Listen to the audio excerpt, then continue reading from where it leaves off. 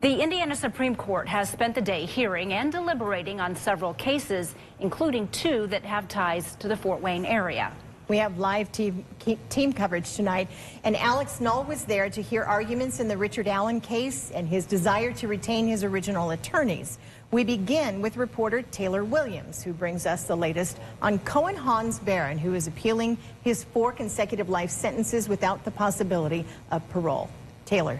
Hans Barron's attorneys told the justices that his sentences were, quote, inappropriate. The family members of victim Sarah Zent say the ruling should be upheld.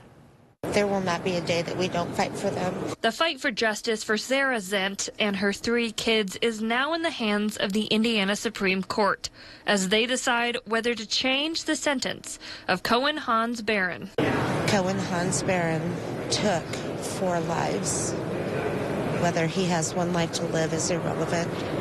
He needs to pay for all 4 lives that he took. Justices heard from Hans Barron's attorney, Gregory Frumolo, who argued that the consecutive life sentences were, quote, vindictive justice. My point is there's very little, if any, direct evidence that he committed this offense other than the fact that he survived an attack and leaves the scene. And that the court should rule that Hans Barron should only serve 1 life sentence, something Zent's loved ones disagreed with. All of their lives mattered, each one of them.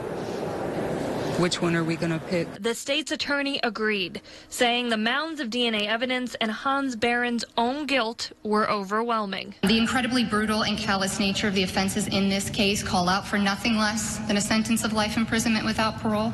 But Hans Barron's character also supports his sentence. For Zent's family, reliving the details of the murders was difficult, and they hope that the Supreme Court will keep Hans Barron behind bars to serve all 4 life sentences. I want them to make the right decision, so I feel that they need to take all the time that they need.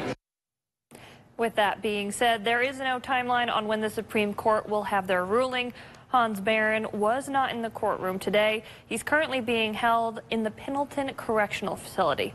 In studio, Taylor Williams, 21 Alive News.